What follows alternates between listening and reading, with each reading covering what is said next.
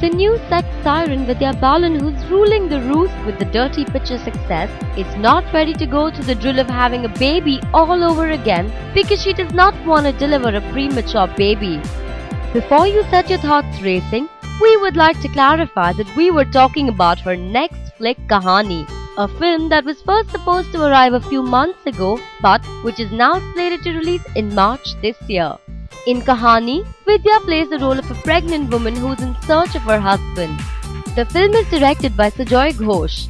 Sources close to the actress claim that it was not feasible for Vidya to start promoting Kahaani after Dirty Picture, since it would have been tough for her to showcase a character totally different from the dirty character that she played in Milan Luthria's film.